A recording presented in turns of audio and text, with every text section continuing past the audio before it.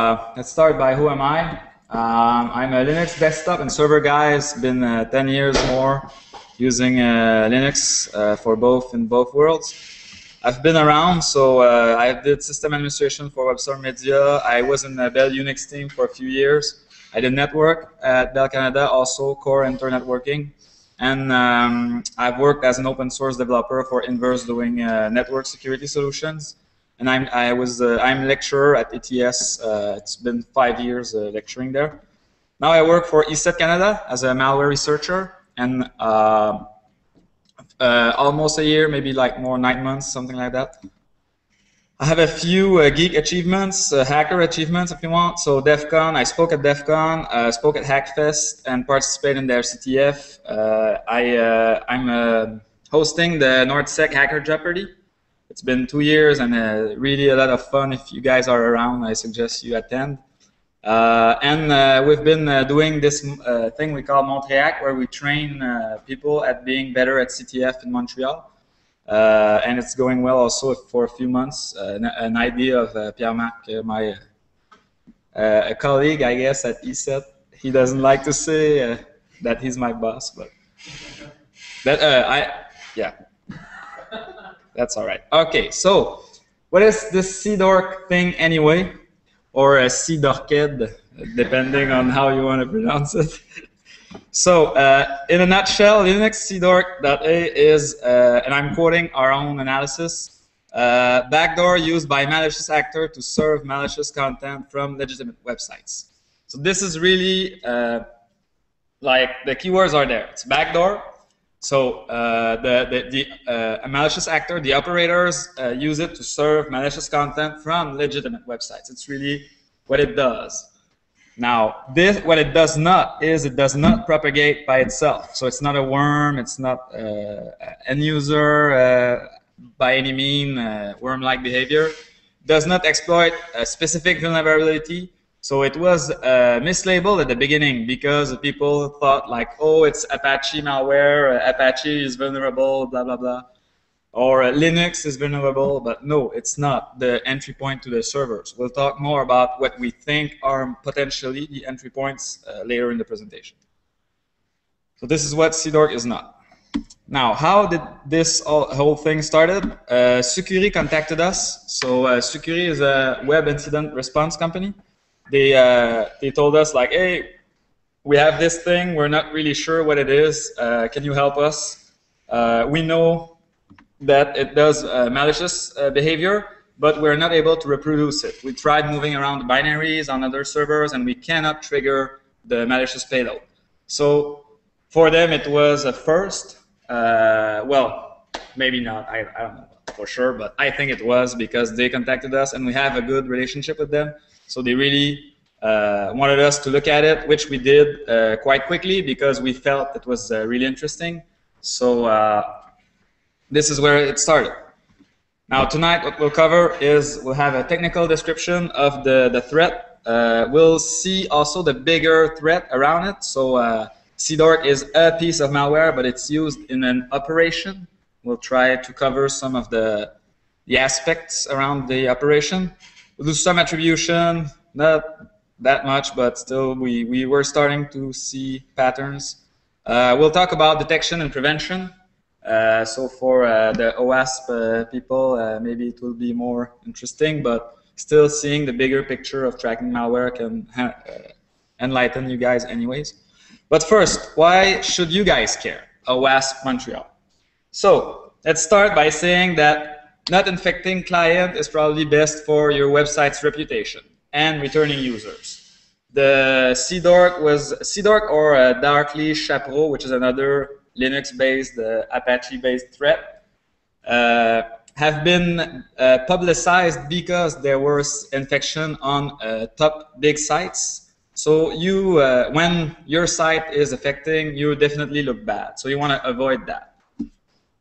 The end result infection is almost always there's almost always some sort of credential stealer component. So if your server are compromised and let's say you have your own users going to your servers, which is probably the case, then probably that your own company's credential will be stolen.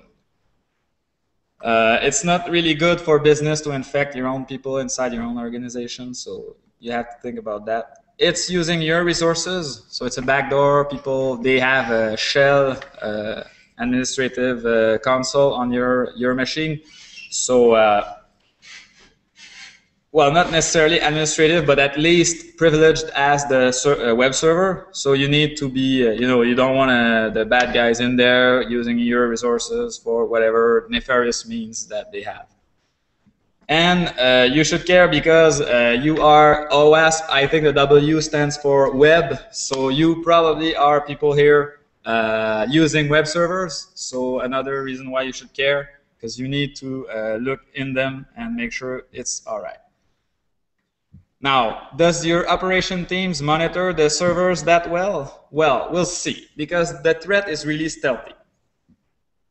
And also, lastly, usually operations don't run AV on Linux servers, and I don't think they should, but still, I mean, if the threat goes undetected because your operation doesn't really monitor well your environment, then it's a problem for you, because you will have, you might have problems like these going undetected. And as you'll see, this thing is really making great lengths to be stealthy, especially for the server administrator themselves, from the server administrator themselves. So high-level description, it's a backdoor that was compiled from source in popular web servers, Apache, Nginx, Lite, HTTPD. So you gotta be definitely motivated to compile yourself into several of them. When we realized that, we were kind of impressed, because it means we're talking about someone quite determined. You know, it's not only Apache, okay, 50% market share, no. We're like, okay, we have the source code, and we're adapting our source code to whatever the framework, the different web server provides. So it's impressive motivation. And what it does, high level, it's redirecting end users' HTTP requests based on certain parameters that we'll cover. What's the prevalence of this thing? So we know for sure hundreds, but we think more thousands lately of compromised servers. We saw 50 of them ranked in Alexa's top 100,000, and this is data based on April, mid-April, so it's probably outdated, and it's probably more than that. It's active since December 2012. Later we will make links to other malware that we think are even earlier than that. Did that December 2012 date, but for CDorked, let's say December 2012. We saw 100,000 ESET users exposed but protected.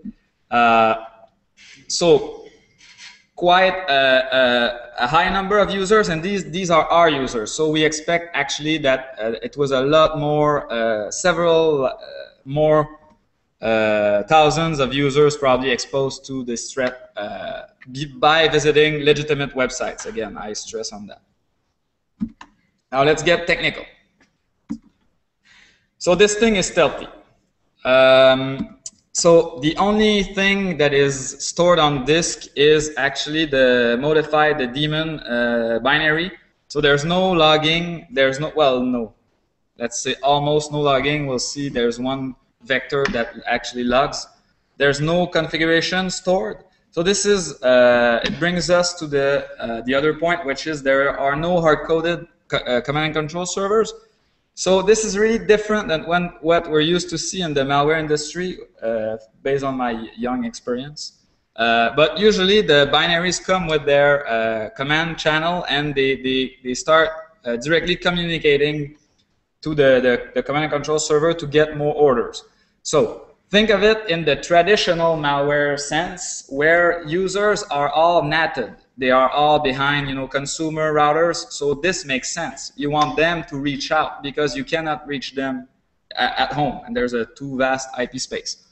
But now, in the context of a Linux server compromised, they have fixed IPs that don't change much. You can reach them because they are web servers, so they need to be accessible from port 80. And so it's a really different model. It's a push, if you want, instead of pull model. which means that there is no information stored on the server themselves. So when we try to track them or have more information about it, we need to get packet captures, or we need to do more intelligence work based on our telemetry data from our different tools and products. So it's really something that stepped up the game for us. This kind of twist around, if you want. And this is really, when you think about it, this is really because it's server. So they're always up, always accessible on port 80. So it's really different. The configuration is pushed by the attacker through obfuscated HTTP requests. We'll see examples of these later. So it's again, using the same channel as normal users. So it's really blending in the traffic, if you want. It uses POSIX for shared POSIX share memory, for IPC. So I think I'm detailing more what I mean by that on a slide later. And the strings are encrypted with a static XOR key. So there's no way to do strings on the server binary, for example, and see that it's obviously a malware that you have in hand. So you need to decrypt the strings first to know, okay, this thing seems malicious, and this is the key itself. So we found it in the wild doing strict user agent blocking. So it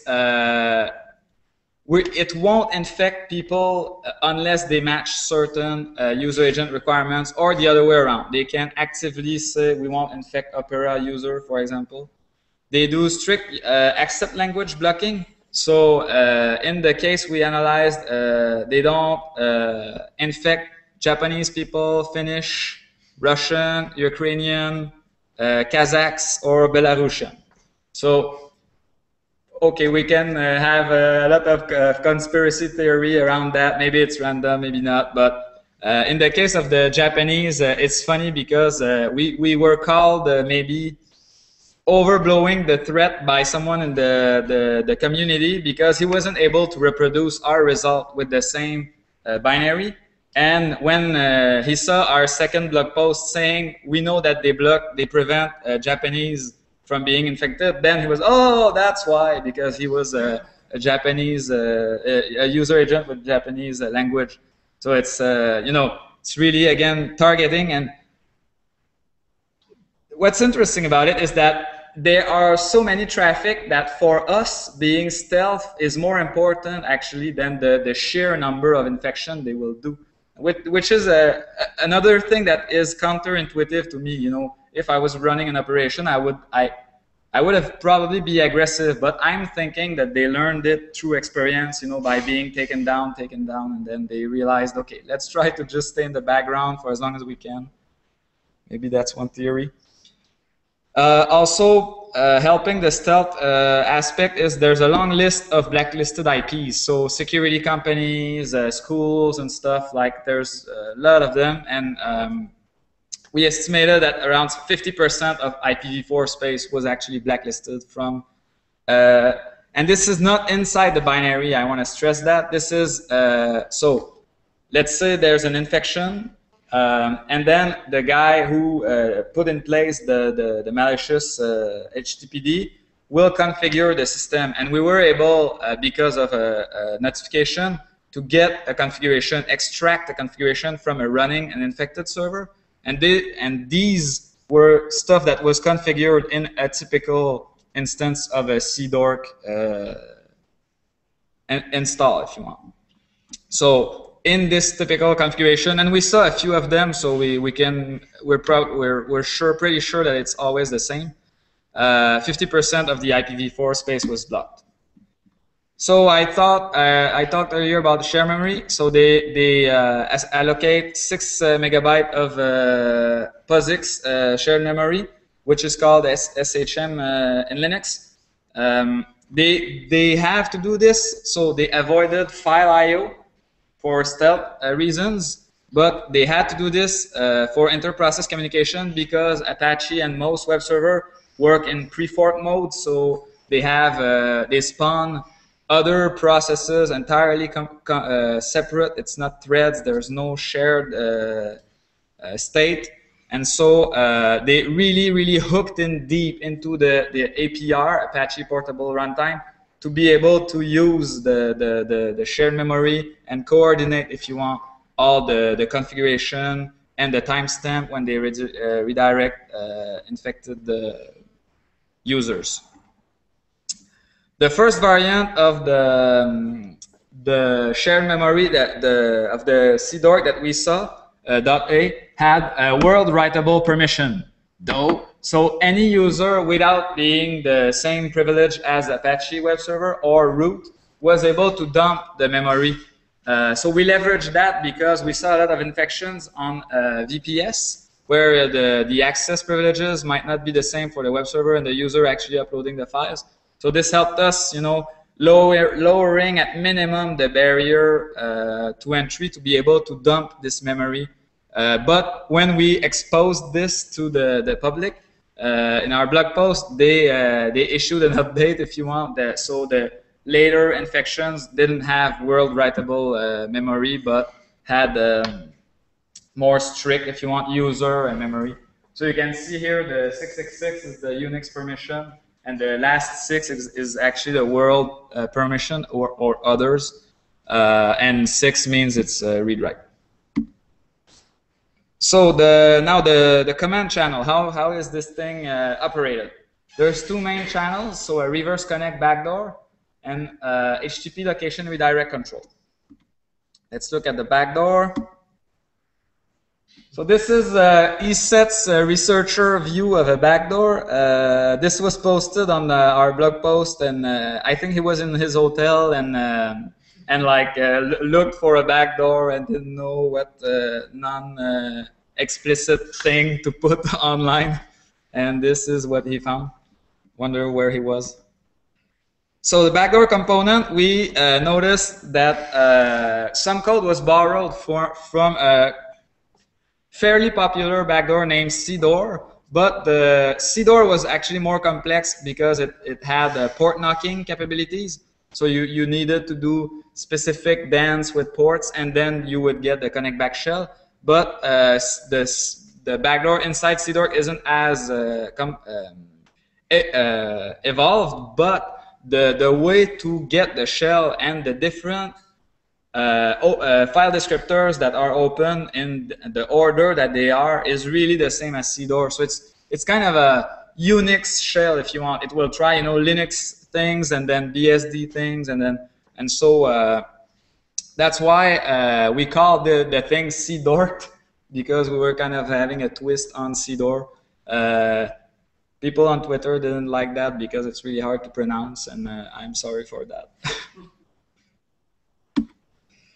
So the backdoor is triggered via special HTTP GET URL and parameters, and the connect back is XOR obfuscated. So in your parameter, there's kind of a obfuscation of the IP that you connect to or some headers that you send to, and based on what is in there, it will connect to this IP after the XOR. So I'll show you some code.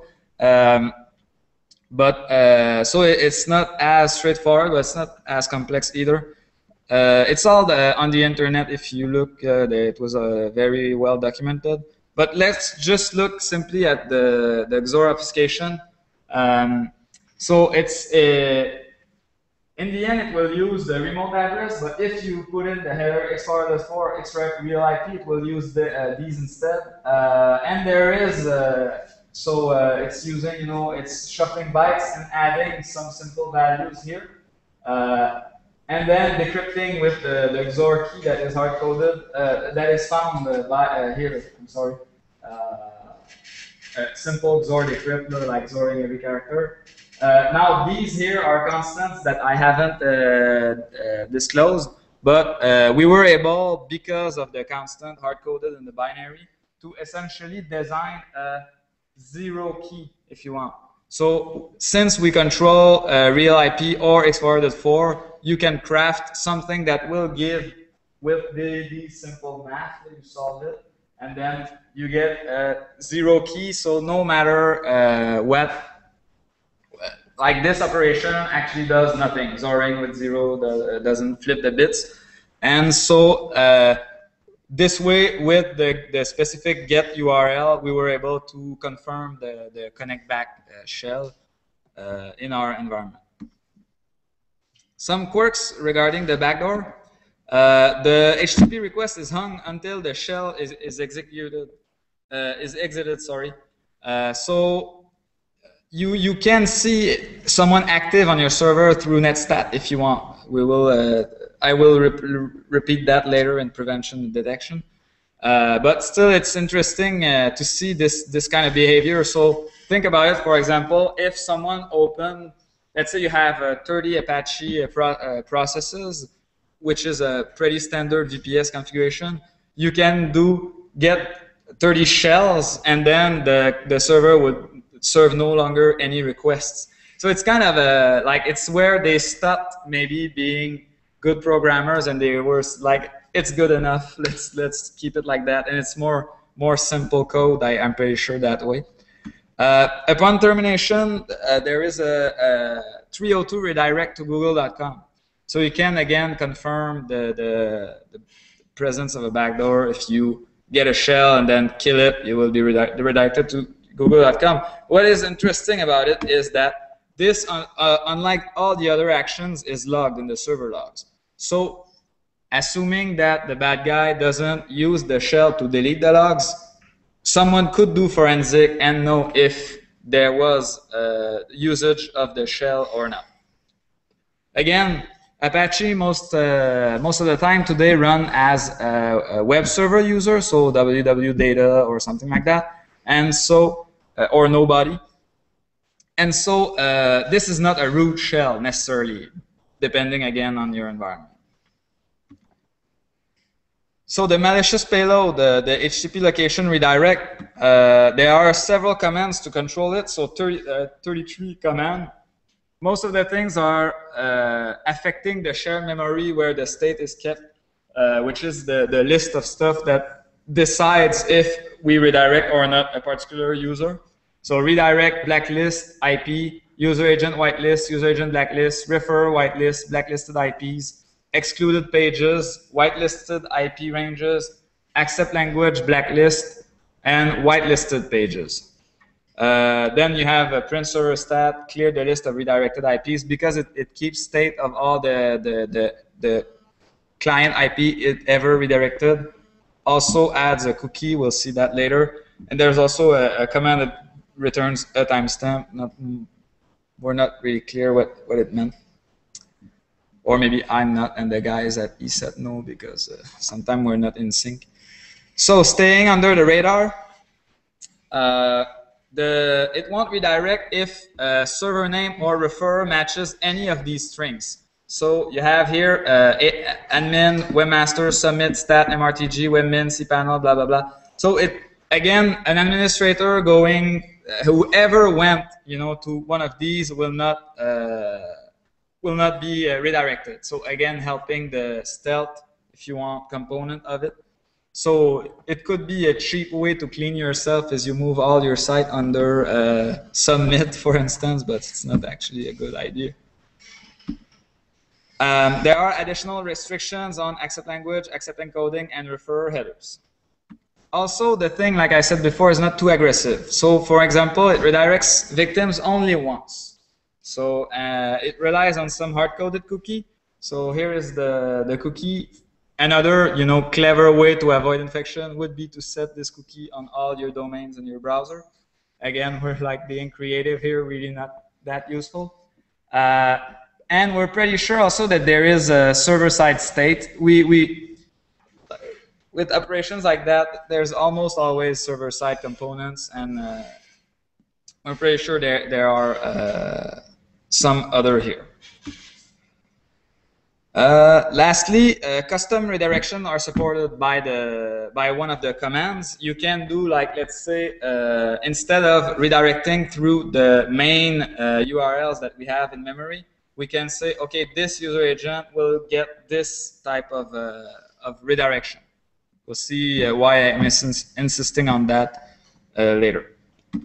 So the redirection control mechanism, the query must have, so how do you push the commands I just outlined earlier? This is what this slide is about. So you need to do a post to a special URL pattern that is not unique. The client IP is again XORed as with the backdoor mechanism. And the SecID cookie, client-side cookie, is where you pass arguments to the malware. So there's nothing in the URL by itself. It's all in the cookie. I'm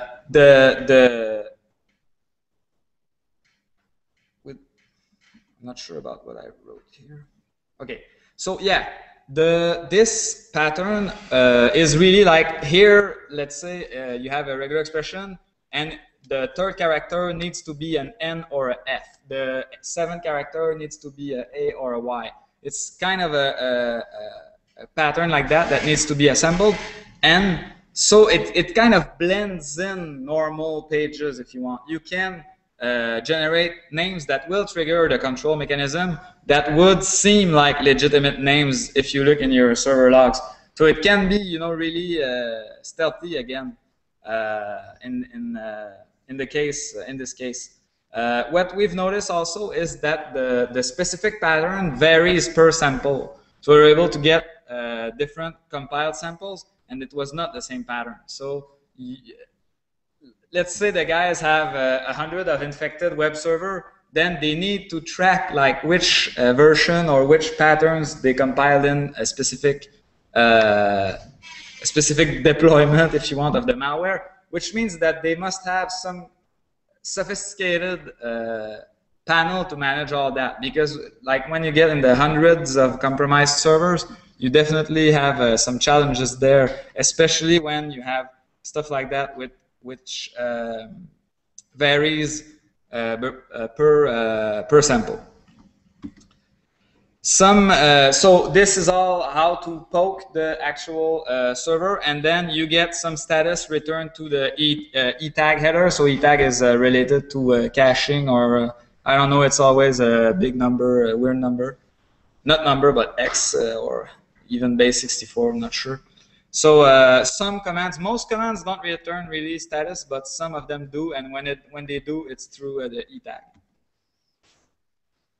So beyond CDorked, so what I've explained so far is like how the malware itself works, but like it's used by an operation, and this is what I'm going to describe. So how the operation that we track actually uses CDorked to do these big client-side infections.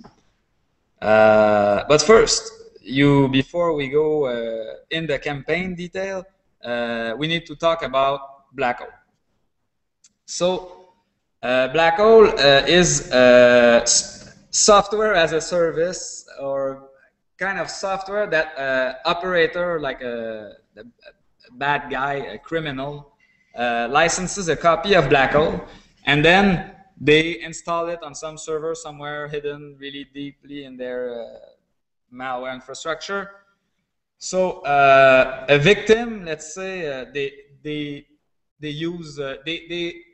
could install it directly on a web server, but we would cut them really quickly and they would get blacklisted quickly. So this is why stuff like CDorked exists. So for instance, they install on a compromised web page redirection, custom redirection, and then they send the victim to the Black Hole server. So what the Black Hole server does is it pushes obfuscated JavaScript to try to find usable vulnerability. So they can use user agent or maybe, you know, quirks in the JavaScript interpreter, various means. And what they try to do is send the proper exploit to actually become, you know, privileged, get out of the browser if you want. So they can exploit browsers, Java applet, Adobe Reader, Flash, etc. So it's really several components. And when you see nowadays there are a lot of Java problems that are exposed. So when you see a Java 0-day with proof of concept code, you're almost sure that it will end up in black hole, the black hole exploit pack or exploit kit in weeks or even days. So the operator then decides. So all of this, only allow you to execute arbitrary code in the browser privileges. So the operator then, who bought his copy of black hole, decides what malicious code he deploys on the client computer. So black hole is really used by several different criminal campaigns, one of which was analyzed by Sébastien, which we call the Q.php campaign on the ESET blog. So it's really a very, very big component of all this CDorked because it's what actually compromises the end users. It's really difficult to track, not track, but understand and try to shut down the operation. Also, black hole, most of the cases, it really feels like it's operated behind reverse proxies in most of the stuff we analyzed. So even if we, in this chain of exploitation, even if at some point there is a communication, HTTP communication with a server sending an exploit, like most of the time they like when we analyze the site and the relationship and what other domains are hosted there, it feels like again a compromised website where Nginx was installed in reverse proxy mode. So it's not even, you're not even reaching the actual bad guy. It's all layers of redirection. So with that background, let's look at CDorked redirection chain. So you have the first location, which is the usual location redirect that CDorked will push. So inside its configuration, let's say it says you're not Japanese, okay, you are running Internet Explorer, okay. I will redirect one request out of 1,000 of whatever you do, and one of these at some point you redirect. This is what the redirection looks like. So I'm asking OWASP people, what does the payload look like? Oh no, you have to talk.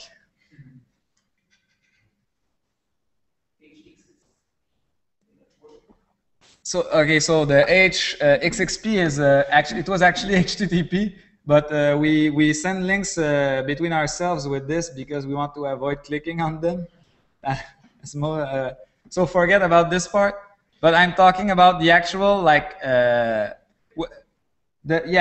this request was sent something to the server, a payload if you want. And so you see the query parameter J equals. What I was interested in, and you figure it out, but you're too shy to tell me, is that this is base 64 encoded data. It was too obvious. C'est bon, c'est correct. Il est décodé là. So once it's decoded, what is it actually? So you see, there is a JS parameter, something awkward, time, SURL, export, key, SURI, and when you look at all those various parameters, they actually make sense pretty quickly. So SURL is the domain component of an URL. Export is the port. SURI is the actual path component.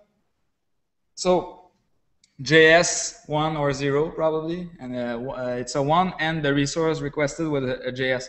So what this does is, using a means, it's kind of taking information from the client, putting it in the URL, so it will asynchronously send it to the other server component. The domain names, as you saw, it's using compromised DNS server, and it's sending. The IPs are actually encoded in the subdomain component. I will tell you more about that later. URL, that's actually a command sent to black hole, like a black hole server? No, black hole is not here yet. This URL is a CDorked. Yeah, CDorked is, instead of, let's say you requested the third-party protoculus.js file on the server, CDorked actually, instead of serving this JS to your browser, send you this location redirect. And so instead of getting the resources from the actual server, you will go and fetch it elsewhere. And you will send this information meantime. So what this means is that the server can decrypt the base64 and know what you were looking for. So if you were looking for JavaScript, it can inject you JavaScript. If you were looking for HTML, it can give you back iframes. This is, we think, the reason why. And there's other stuff in there, obviously. Yeah, so this is why I wrote JavaScript or HTML based on the GS equals 1 or 0. So after this, you get a first redirection, which in our case we got JavaScript, a little bit of code here to understand what's going on. So if you see here, like if top is different than self, I flag equals 1. So this could be a means to detect, did we get a straight query with the the full browser? He was meaningfully fetching us, or was it an include, a CSS, or a iframe, or whatever? With this flag, you can know about it. And then another location redirect, but this time in JavaScript. So you avoid crawlers and dumb user agents, because you need JavaScript turned on and activated. Now there is a base64 that is hard coded in the JavaScript payload here, like we this here. And this, once decoded, gives something like this. So what you get is actually the same beginning of the domain, and then appended to another blob that was decoded on the fly to another URL. So it's again a resource pointing to another resource. This is encoded IP. So this is again too early, maybe. Is it? Okay, no, I need to talk to you about that. Whoops, not here. So the interesting thing about this piece of the puzzle is that this is Marc-Etienne who figured this out at the ESET. This is actually this will generate a name server request, a DNS a query. We'll say, okay, I need to communicate with this domain. I need to get what is the IP. And the earlier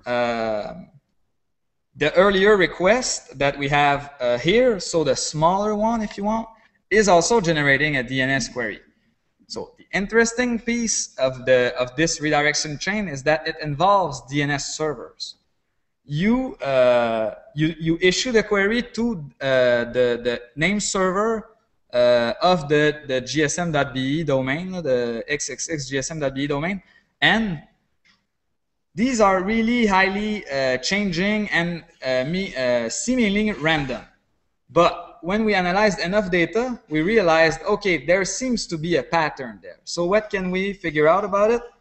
We realized that actually the subdomain component contains the IP address that will be returned by the name server.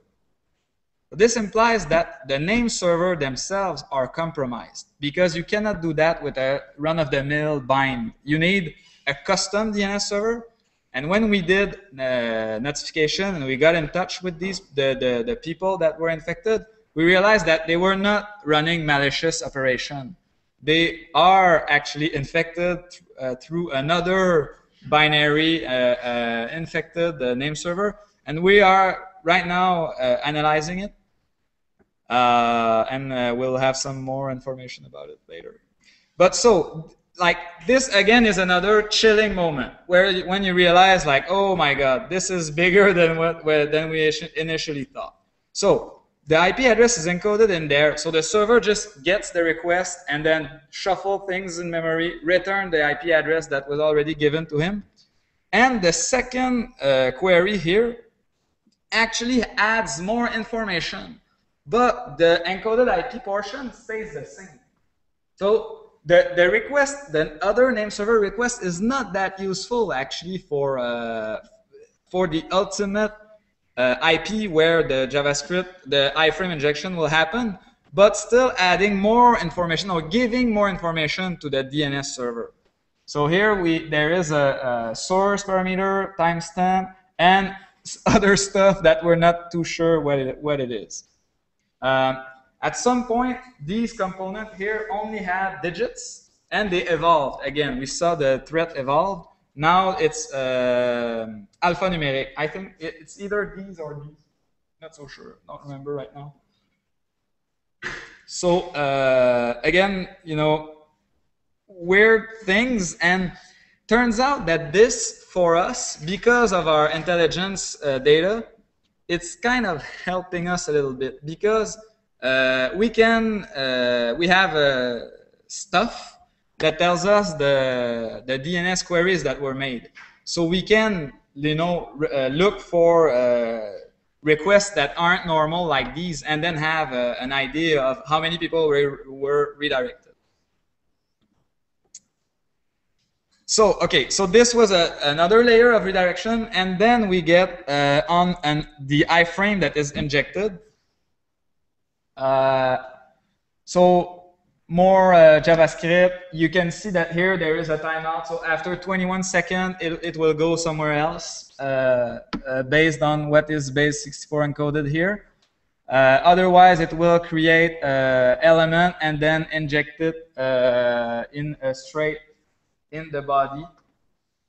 So in this example, I'm pretty sure we were led there through a full page, not a JavaScript include. Otherwise, the payload is probably different.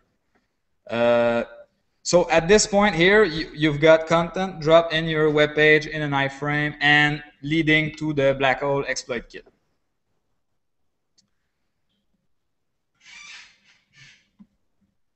Again, going through IPs that are probably reverse proxies. We're not really sure, but I'm not sure how much I want to tell. So, what happens to other devices? Well, we saw in this campaign, iPhone and iPad devices explicitly redirected to porn sites. So we're thinking that this is there are a lot of these types of users, and they cannot exploit them.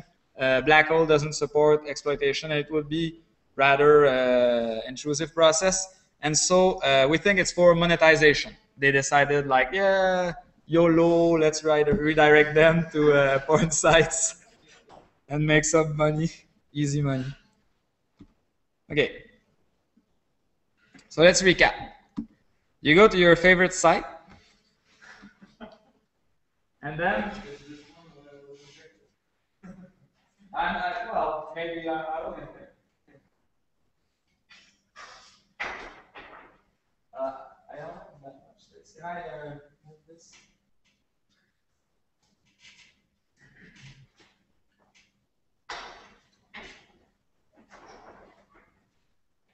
Well, I'm not sure if I want to draw this as complex as I initially wanted to do. But so you have your user, if you want, that will get up to a legitimate site. At some point, the legitimate site will alter its behavior and do HTTP redirect.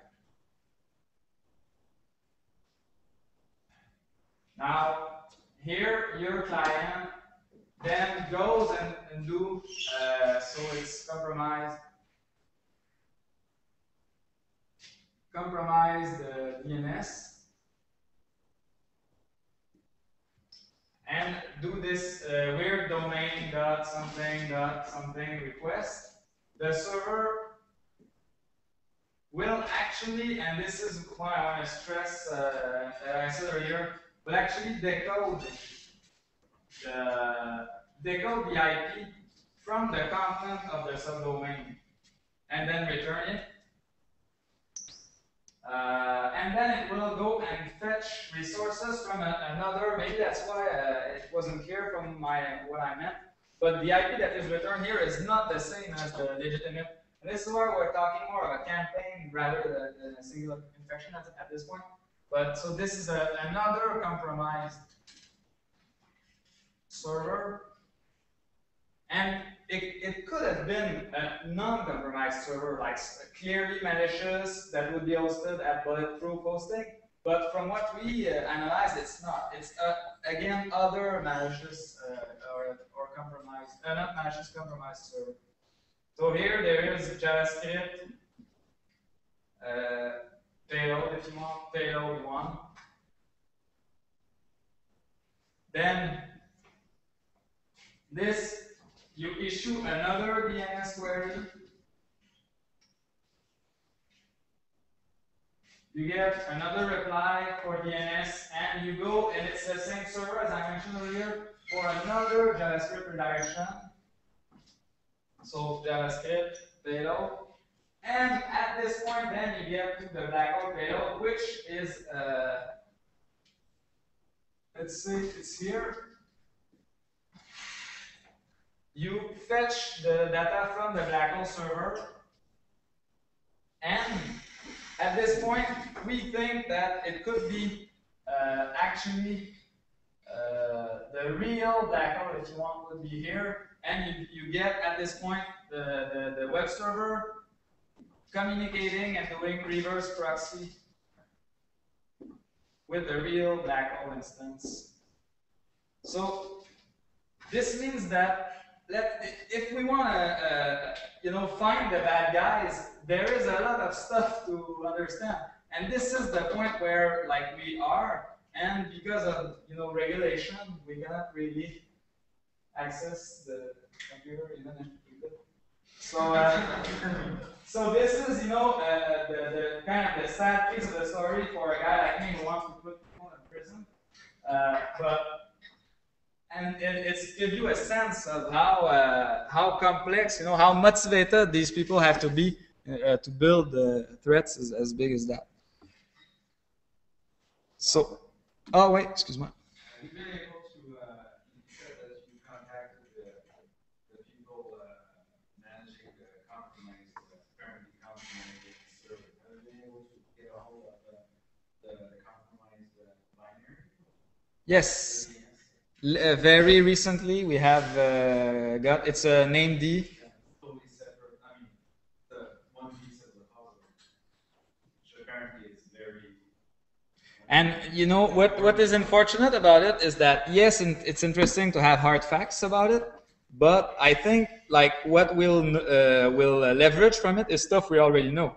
We'll figure out like the exact encoding of the subdomains, but will we be able to go further in dismantling the operation? I don't think so, because it's completely async with the rest of the operation. No, but itself, the compromised server might also, like, it's a piece of our puzzle, which might also be using a totally separate, not CDorked related type of infection. And I think I have exciting news or information for you. So, going further, while researching this, we have evidence of a link with SSH-door, which is called also Ebury. So this is an SSH backdoor, and we know that it's linked to CDorked. And I will show you evidence of that in a slide. And we were able to cross-reference the IPs between the two.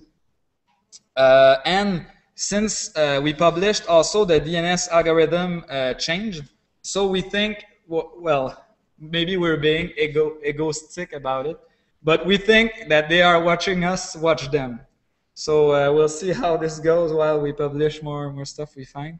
But so the link with SSH-door is pretty important, because I realize my slides are not in the right order because I'm saying later what SSH door is, but I'll say it right now anyways. I'm too excited.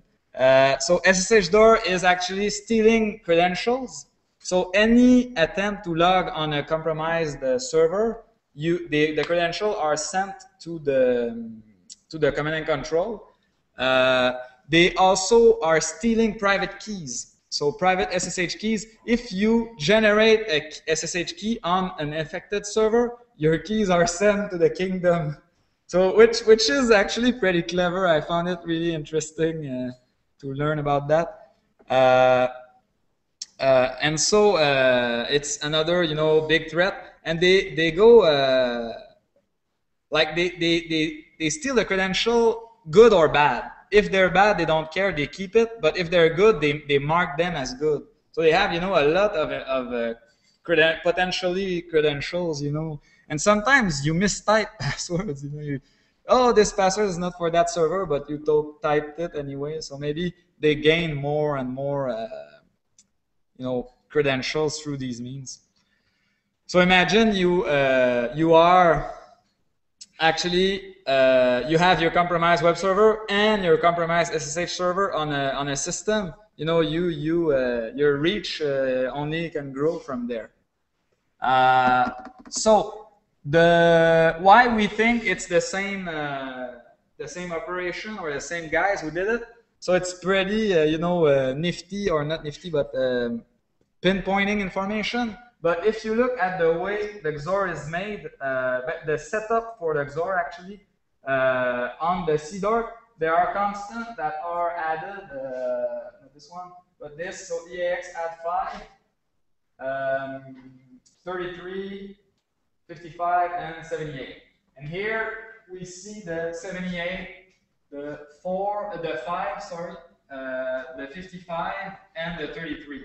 Why they're not in the same order could be for compiler things, but for us it's used in the same manner, so it's a pretty strong indicator that we are dealing with the same guys. So it's a quite complex server-side operation. We have compromised web server, compromised SSH server, stealing credentials and private keys. We have compromised DNS server. So, it's starting to be a bit huge and maybe starting to be a bit scary. Tracking this, we've seen a single server redirect almost 30,000 users to the malware in 24 hours. We are tracking around 10 name servers right now. And we noticed that when we do notification and people get clean, they actually get reinfected. So like we remove the binary, we remove the SSH backdoor, but somehow, they're still in there. So we don't think it's rootkit stuff. We just think that the people don't clean enough. They don't change their credential. They don't, change their SSH keys as they should be. But again, this is not infection affecting banks. It's infection of Minu, but of cats' websites. Little blogs and mom and pop shops. So this is why it's the sheer number of the web servers and how badly managed they are that makes this as bad as it is. I realize I'm taking. I have 10 minutes to go. Okay.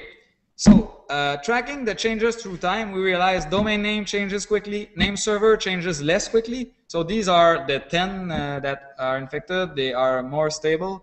The black hole host, what we think are probably reverse proxies, they change even less often. And we also notice that the query path also changes. And this is related to, correct me if I'm wrong, but with black hole, like version, if you want, the path. Like the /home campaign. Yeah, so usually you have a path that is configured to black hole. So they needed to explicitly change their battle, but they could do it as many times as you want. But usually they don't do that in the same Okay. So the fact that they changed it a couple days after we publish the blog post. It's probably the reason because we identified the patterns and we just changed it, so we just use regular expression, the threats and the logs, you won't find the rules.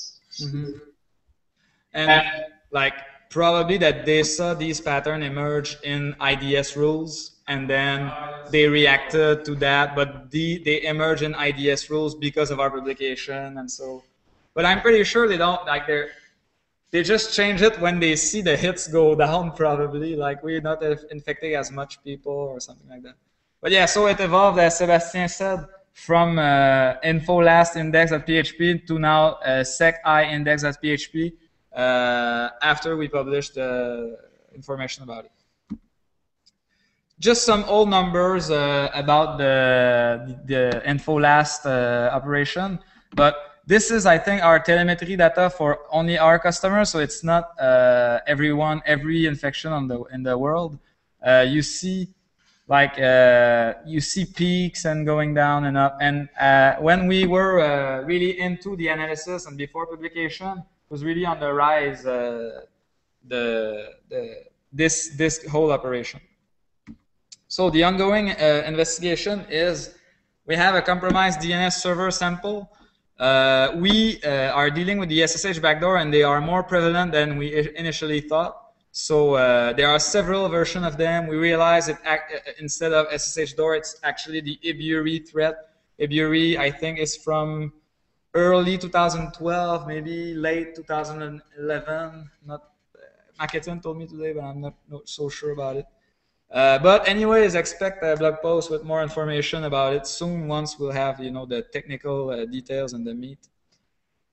So now changing direction a little bit to talk maybe about how we get there and what we can do about it.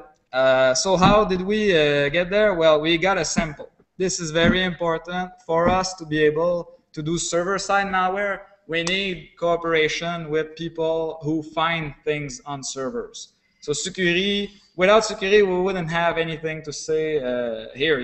Someone else would have the tip or the whatever, or maybe it would still be ongoing and no one would have been working on it. So we got a sample. This is me asking you if you ever encounter stuff that is weird on Linux servers, send them over to our team. My email is bilodeau@eset.com. We analyze them for free if they are interesting. We'll figure this part out ourselves. Then mad reversing skills, and I'm not talking about mine.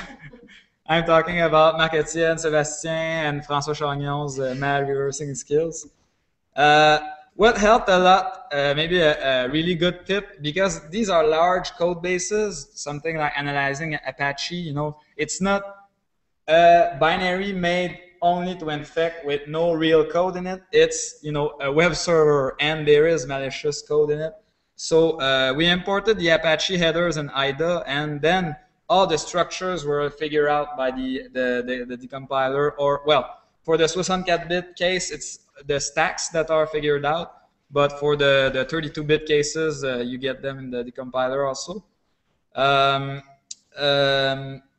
Oh yeah, I want to add to that actually we were helped a lot in the CDorked case because all the inserted function, they had hash-looking names. So they kind of, I don't know why, but decided, or maybe it's their build process, I don't know, but like we would looking at since most of Apache's are functions are exported, I don't know why either at this point, but we saw the names of the function, and then at some point we had hash-looking names like really MD5 looking or maybe SHA looking, and so for us it was easier to like out of 100 or 200 function to see the 8 that needed the closer look. And finally, we confirmed our hypothesis in a virtual environment. And then we used our data sources for further analysis, which helps to track the threat. So now what can we do, can you do about it? We want to detect it. So we've made open source small, there's a mistake there. Small detection program that you can download from our site. Unfortunately, right now it doesn't work on the latest samples because of the memory that were the memory sizes. They changed the permission, yes, but they also changed the size of the memory segment. So what we will do, I think, is we plan on building a different version of it and maybe a more reliable version of it and putting it on GitHub. We'll probably do this in the coming months, weeks, not sure. Also, the backdoor usage. So if they are actively using the shell on your system, it could be detected via netstat. So you do a netstat minus ANP, P for process. You need to be root to be able to do that. But you will see like time wait connections, long during connections on the binary Apache, and you will see the connection originate from Apache and then go out. So it's kind of the other way around of how you should see an Apache connection. So it can tip you off. What you can do also is do packet capture and then look at what's going on. But for a web server, maybe it's not as practical. So how do you prevent it? You can do verification of your OS integrity. So debsums for the Debian-based system, Ubuntu, RPM verify for the CentOS or the Red Hat-based system. Or you can use, and I strongly recommend using external integrity verification, stuff like Tripwire, and I know there is a memory forensic products now on Linux that does in-memory fingerprint of processes. So why the external one is that the attacker, since they are root, they can tamper with your integrity database. So if you use a lesser known one, maybe the attacker won't know about it and won't be able to tamper the evidence. Maybe there are ways to do it from a remote location also. You pull your binaries and then you hash them on a system that is less exposed and probably not as infected. But again, if they know you're doing so, they will alter the binary when you fetch them. So it's an arms race right here. But the thing is, make it as expensive as possible for the attackers, and they will just forget about your server and move on to another one. Like this is all automated and large scale stuff. They're not after you, fortunately or unfortunately. So another thing when we're thinking about it, like, okay, so he's targeting Nginx, Apache, Light HTTPD, 62-bit, 32-bit, all, and we saw some binaries with the debugging symbols in them. So we were thinking, is he really having a build farm for his malware, like with all the version of the OS he supports, and because we saw it on CentOS, Debian base, and everything? I don't think so. So don't install GCC on production system, and you will probably not get the malware installed in the first place. But then again, we started bouncing around with the idea, and maybe he does push or build RPMs in a build system, and then because he's root, we know he's root because of the SSH backdoor. Then if he does build RPMs, the integrity checks wouldn't mean anything. So not sure what is the takeaway here, but I would actually be really interested to discuss this with other opinionated people over beer later tonight, because I'm wondering, like, how is the cost for them to maintain RPMs versus just compile it at the endpoint. I would love to have like find evidence that they are using RPM. It would mean because everyone is recommending to check integrity databases. So yes. What you're saying here is that we haven't really been able to get the forensics on how it's actually deployed. Yes, exactly. We don't have data on that. So he discovered his trust. The problem is we're not incident response company, so we get binaries. We don't get hard drives, and this is bad. I would love to get DD, of a compromised server, but it's not really practical also to share on the internet. 60 gig DD. But yes, this would be very, very interesting information to understand more the way they operate. Like if they do have build systems and, you know, deployment and how they manage the server also, how they update them, poke them and everything. We pretty sure it's automated, but we're not like, we don't have hard proofs. But then again, you know, I haven't been in touch with the research for a few weeks, so the guys might know more than me. Other ideas about the prevention: reduce the attack surface with read-only file system for your web root. I know this is really not practical for most deployments, but it could definitely mean that at least your PHP won't get modified and they won't do cheap, you know, exploitation. Also, you can disable the shell of your web server user. That's another, you know, thing that could work. But then again, I think for the backdoor component, it could have worked. No, because it's calling the binary directly. So for the CDorked backdoor, it wouldn't have prevented it. But if your credential gets stolen or if you are compromised, it could like reduce the surface a little bit. So again, open to discussion on these points later. Now, the big question is, why are these servers getting popped in the first place? We don't know. So, hypothesis: leak credentials. The SSH backdoor would really make total sense in that. Also, you have to think that when you say leak credentials, every single instant of the black hole, when they exploit, one of the first thing that they drop on the end user is credential stealer. So it would make sense, you know, the whole operation. We looked earlier before coming here what was dropped last by the operation, and it's the car burp.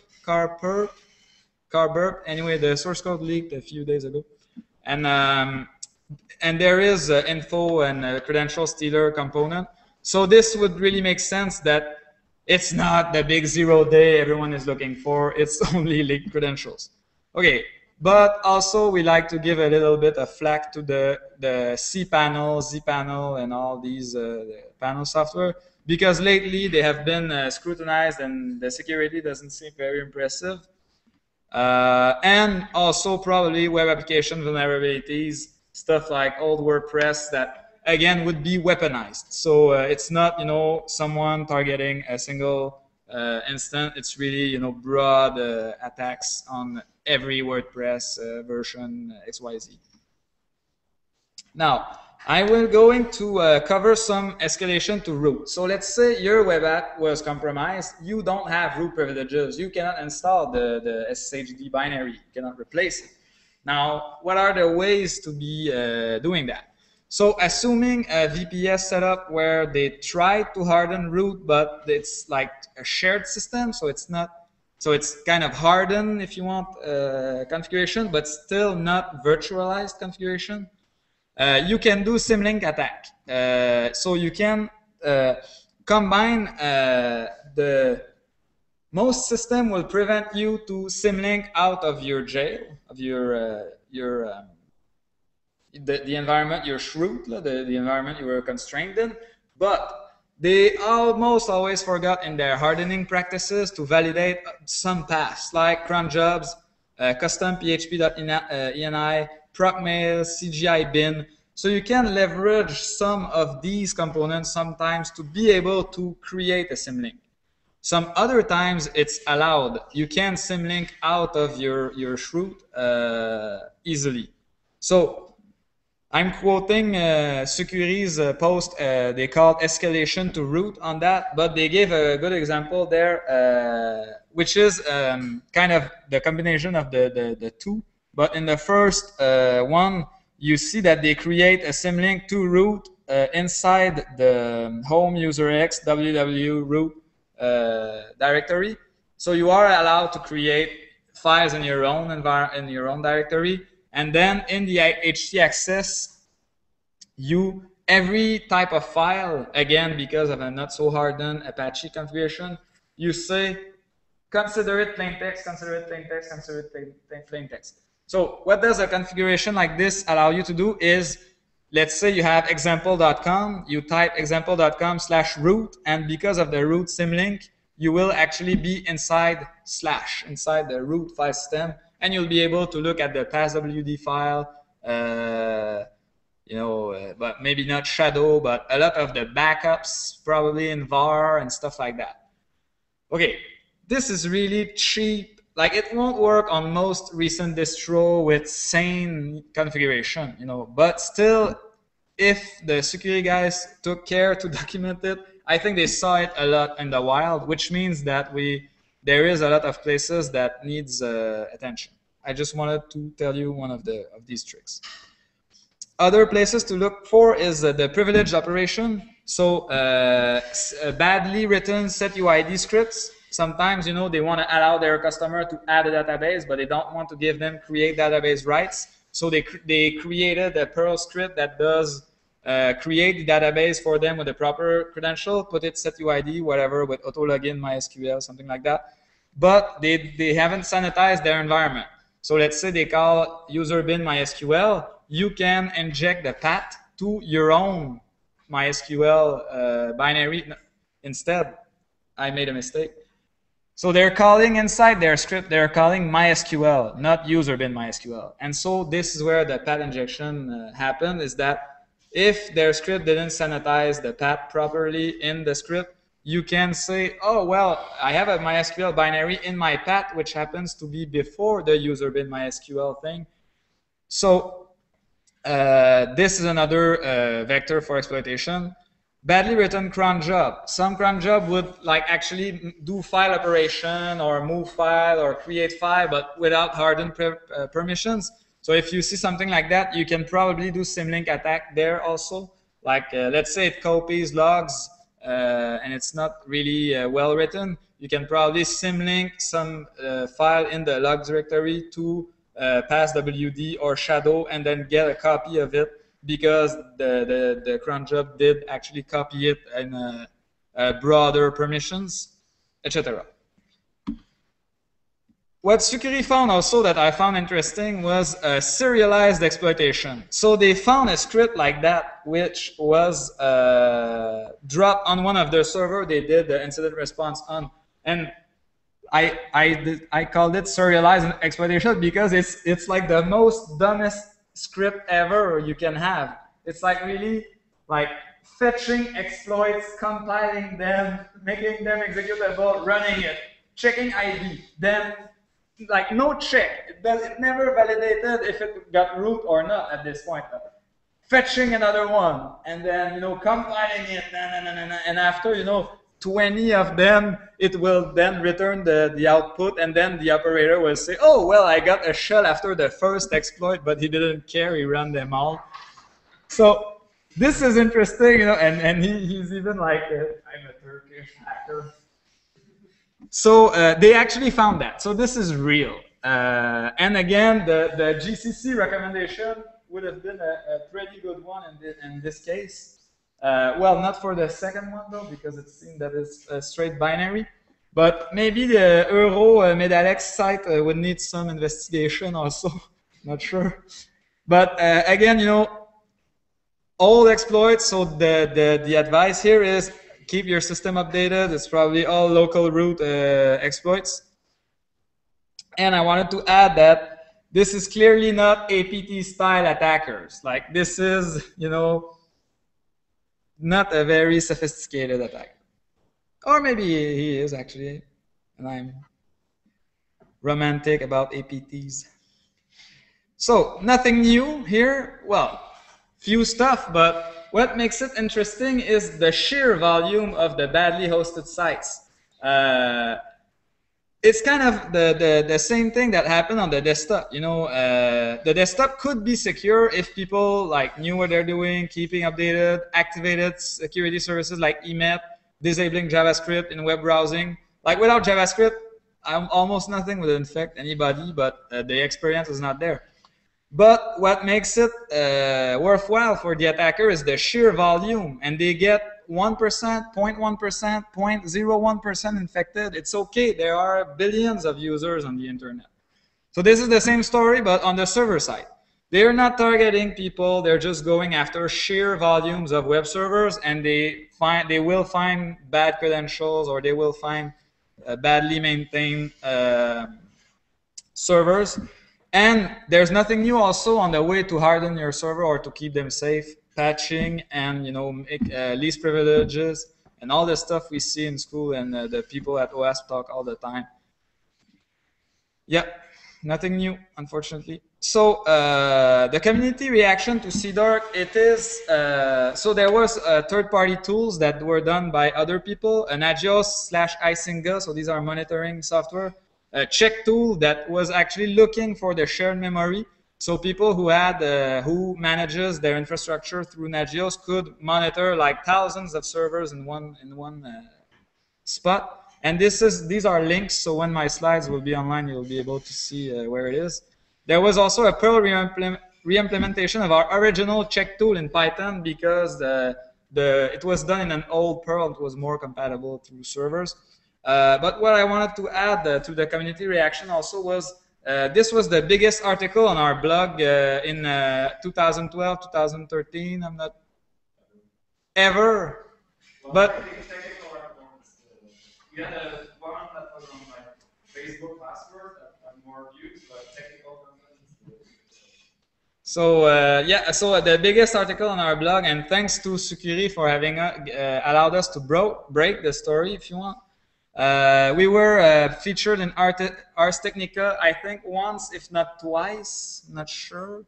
There was a lot of drama surrounding the article also, because of stuff like AVT that was coined. So AVT was for Advanced Volatile Threat, because it left no traces on the server, but people forgot that you needed a modified HTTPD binary. But yeah, we stuck out of the battle, let the PR people talk with each other. And we were also featured on Slashdot for this story, so pretty good the community reaction from our perspective. Special thanks for this analysis to the security team, Marc-Etienne, Sébastien, François Chagnon, Pierre-Marc Bureau, who all have done a lot more than me in this operation. Maybe not Pierre-Marc. So to conclude, I want to say, like, be careful. You guys are web developers. You should be aware that you are being, you are now in the virus food chain, if you want. So web servers are serving viruses. So your mouse. So also spread the word so that other people know, like your operation at where you work and everything like that. To at least do a little sanity check, is it all right? And also send us binaries if you find some. For us, it's really helping our investigations. Also, if you work for iWeb, we would love to have a contact there to do notification, or any hosting company. We need a closer relationship with them through these types of effort that we do. So thank you for your time. Anyone has any question? It can be in French. C'est quoi le genre de payload qui donne l'utilisateur commun qui va se faire rédiger de tout bon côté? Juste un root shell sur un user qui n'est pas serveur rien? C'est ça, l'utilisateur final, dans le fond, c'est comme je disais tantôt, la menace qu'on a checkée, c'était je sais pas le B puis le P il est où, là, c'est Carber. Puis ça, tu sais quoi, toi? You did the Carber analysis? Yeah. So what does it do?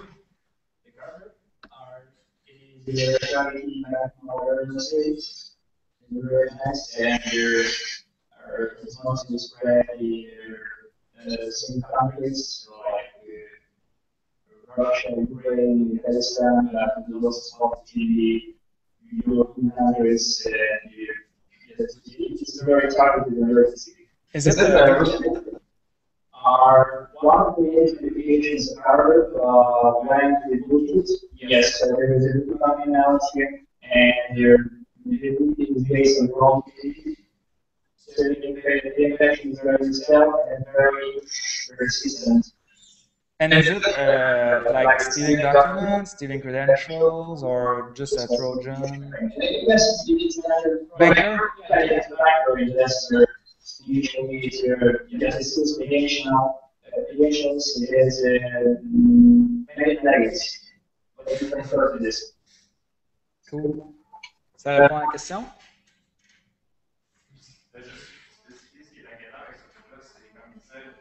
Alors, c'était assez les gens, on pense que c'est les gens qui voulaient le truc,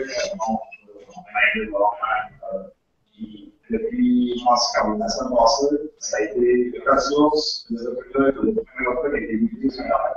Il y a plein d'autres qui commencent à utiliser ça, dont CDorked, qui n'utilisait pas par le passé. Ok, CDorked, c'est vraiment récent, parce que c'est un nom que c'était quoi? C'était un jeu de level, c'est mon endroit. Non, ça c'est notre nom à nous autres de Carver. Ouais. En tout cas, je sais comment changer. Mais ça pour dire que ce qui est inquiétant, c'est que Carver est en train de se répandre un peu partout. Ça ne pas exactement en affaire avec ça. Ça va en parler, c'est un peu pas de mot de passe. Puis ça va beaucoup. Là, il y a la même chose qui se passe avec Carver. Pour ça, il y a des génités comme ça. Ça risque d'être la nettoyer ça.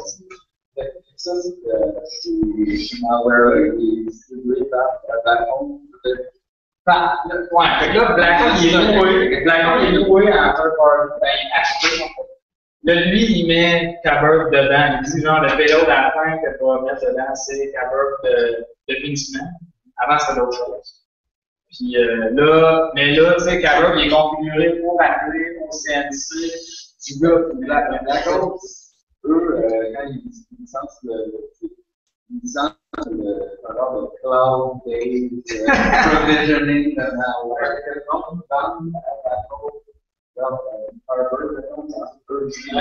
fait, Harvard, sur Blackon, tu peux, comme Olivier disait, tu peux soit l'acheter ou tu peux le louer comme service de Google, tu vas le poster sur le sort. Et là, encore, tout un ballon, tu peux configurer des belles statistiques, avec, il y a 10% des gens qui sont ramassés sur le ballon pour être infectés, 50% des gens étaient avec cette expérience-là. Puis toi, tu te dis, OK, ben, les gens qui viennent sur mon ballon, puis qu'il y a une vulnérabilité qui peut être exploitée, tu veux que ça soit tellement malware. Le gars qui développe la code, lui, il vend un service, on sait que dans le jeu, il n'a pas également comme il n'a pas le malware qui vient avec dans ce truc. Il fait d'autres choses, genre, il fait un cryptor, et dans le fond, la plupart des malwares sont ciblés aujourd'hui, ils ont ce genre de trucs-là, ils vont constamment les paxer. Puis, dans le fond, c'est comme ça qu'ils réussissent à déjouer les signations. Puis, c'est même rendu vraiment niveau parce que je suis pas certain dans le Blackon, il y a plusieurs de ces kits-là. Il y en a beaucoup maintenant qui vont intégrer des scans automatiques des fichiers. Puis là, quand par exemple, il y a, on va dire, 3 ou 4 déchets antivirus qui détectent le fichier, ils vont distribuer une validation. Ils sont constamment en train de générer une validation, quand il y a trop d'antivirus qui le détectent, ils en ont une validation. Fait que dans le fond, à cause de ça, on est en compétition avec les autres antivirus parce qu'on soit plus rapide que l'autre. Et plus on est rapide, plus ils changent rapidement le fichier. C'est vraiment pas la même chose pour les domaines, pas la même chose pour les adresses. Ça a oblige les compagnies d'antivirus à tout essayer de downloader ces affaires-là, tout comme traquer les. Comme Blackon, comme tu dis. Non, le gars, il est comme lui, c'est un service, là, lui, le gars, quand tu checkes la licence, si c'est un pen testing tool, c'est supposé le seulement sur ton réseau local. C'est dans les pen de shop, mais bon, ils sont pas actifs. L'autre, ça s'en teste là. Ça marche pas. C'est aujourd'hui, les détections, là, il y a j'ai pas de chiffres, là, mais une grosse partie de ces exploits comme ça. Parce que si on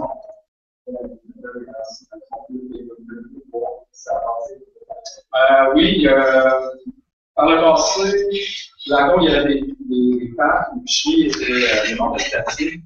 Maintenant, il y a plus de variation, mais il y a quand même des fichiers qui ne changent pas.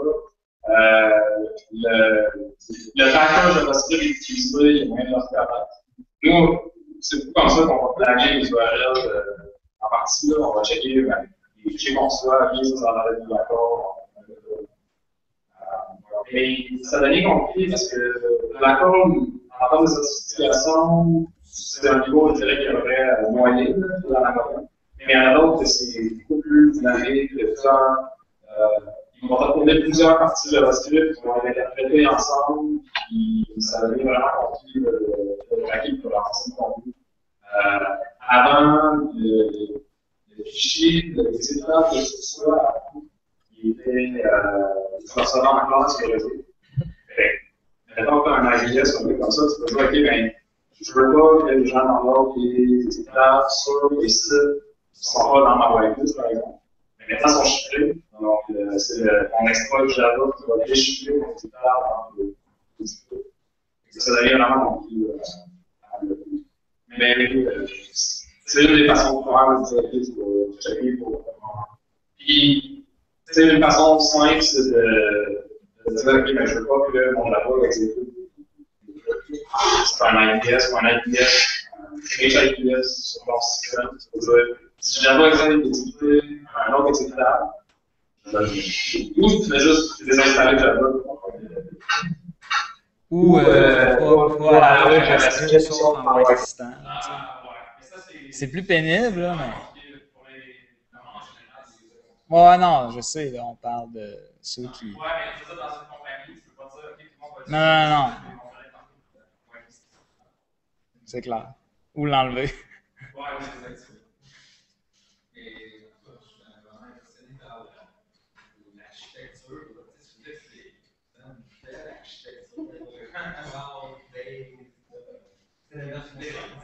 Comment? Ben, non, mais je vais essayer de le dessiner dans une slide, ça rentrait pas, fait que je l'ai mis je les ai le mettre au tableau. Mais, tu sais, oui, dans le fond, là, il y a, tu sais, à partir du black hole, on a gardé ça, genre, magique, là. Mais tu sais, on aurait pu creuser dans le black hole puis expliquer, genre, toutes les autres, parce qu'à un moment donné, je m'étais infecté consciemment, là, dans une VM. Puis, tu sais, c'est comme là, moi, j'avais eu un jar, puis le jar était packé en Object ID, en HTML. Le JavaScript, il dompait ça. Non, c'était-tu JavaScript ou c'est. Ouais. Ça, c'est un truc qu'on commence à faire, qui est vraiment, c'est vraiment bien pensé. T'as ton genre, ton application Java, ton appel Java. Il passe en paramètres un string. Puis l'application Java, quand ça s'exécute, il y a une routine dedans qui va déchiffrer l'URL à partir de ce paramètre-là. Donc, si tu as juste l'exploit, tu ne peux pas ramasser l'URL. Si tu as juste le JavaScript, tu ne peux pas non plus, ça fait absolument des coups. Souvent, c'est time constraint, ça essaie d'aller chercher, et comme 2 heures plus tard, il faut voir. Quand on dit c'est compliqué, puis dans ce cas-là, genre, tu essaies à n'importe quelle étape, donc partir complètement du début avec un vrai rendu. Ils vont bloquer. C'est ça qui il y a tellement de composants dans la chaîne que même pour un ami, il peut se critiquer c'est la part qui veut modifier un truc à l'autre bout, ou qui en cascade. Il fait la rotation d'IP assez agressive, puis c'est toutes les. En tout cas, on pense que c'est plusieurs serveurs d'un coup. Fait que oui, lui, il a un panneau genre d'admin de tous ses backdoors SSH, de tous ses backdoors HTTP, puis il est genre clic. Là. Puis là, il y en a qui se sont cleanés, genre, pendant que j'aille voir, je sais pas trop. Je veux juste lâcher un truc là-dessus, c'est pas dans CDorked en particulier, mais dans un autre que moi j'analysais. Ce qu'il faisait, c'est qu'il avait des scripts. Parfois, ils ont une liste de serveurs qui savent s'infecter pour condamnation dans ces serveurs-là. Il y avait des scripts qui roulaient, qui qui avait testé si le proxy fonctionnait toujours. Là, il y avait un ratio quand un certain réponse avait plus que, par exemple, 70% des serveurs, ou plus que 3 sur 10 qui répondaient plus. Ben là, ils les enlevaient automatiquement de la liste. Ça liquide. Cloud malware. La partie DNS, c'est un langage vraiment. Il doit avoir des nouvelles.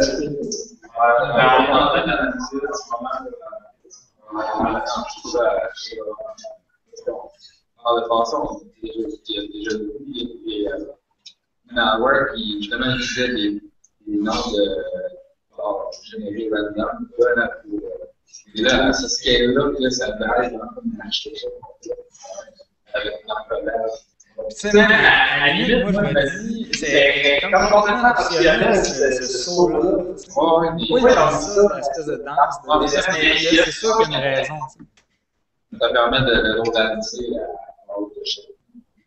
Le fait qu'il utilise la réponse qui est donnée par le serveur est encodée dans le nom de domaine. C'est vraiment clever parce que dans le fond, ils n'ont pas besoin de changer les conflits sur les serveurs DNS. Ils ont juste à changer le nom de domaine dans l'URL.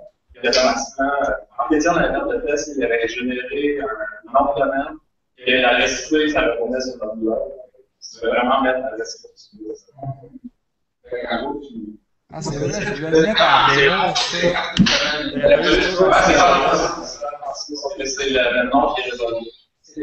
Puis il y a une clé là-dedans. Fait que ça change. C'est comme un compteur. Fait que, tu sais, oui, si tu comprends la loi, ça marche pour une heure. Après, là, la va être différente. Ouais. Puis, tu sais, c'est time-based, c'est que tous les serveurs en même temps, dans le fond, ils vont comme switcher à l'autre.